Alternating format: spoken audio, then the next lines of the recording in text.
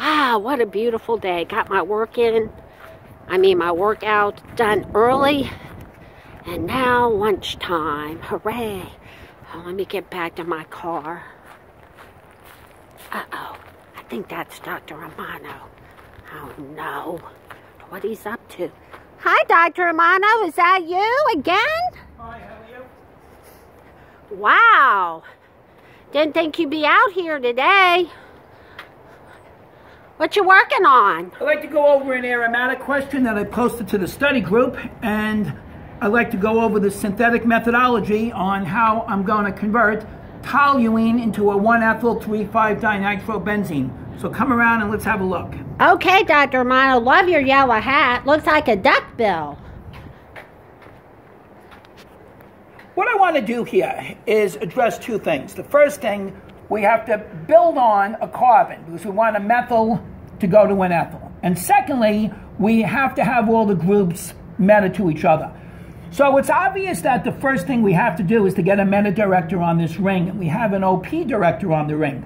So what I'm going to do is to take toluene and oxidize it with potassium dichromate till we get to the benzoic acid. Now, here's where it got a little tricky. I make a really clever move. I'm going to take the benzoic acid and react it with thionyl chloride and make it into benzoyl chloride. Once I have the benzoyl chloride made, I use the Corey House reaction using a dimethyl lithium cuprate reagent, and that puts on an extra carbon. Hopefully you see that move. Now, I'm going to nitrate acetophenone, which is this compound here. And when I nitrate it, I'm going to have this group direct the two nitro groups meta to each other. So now I got the two nitro groups in the meta position. The last step, I'm going to use the Wolff-Kishner, and the Wolff-Kishner is going to reduce down the carbonyl and spare the nitro to put on the ethyl group. And as you can see, once I get this group, I can check it using spectroscopy. You would see a very upfield triplet quartet.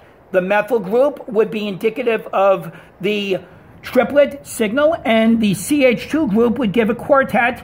And you would also see a multiplet due to these H's on the ring at around 7-ish, 7.4, 7.5 on the NMR. For those that are curious, if you did an IR, you would be able to see the NO2 signals. The NO2 signals come in around 1350 and 1550 respectively. So you would also see that signal. I don't think that's a big landmark for the DAT, but if anyone's curious, that's where the nitro group would come in.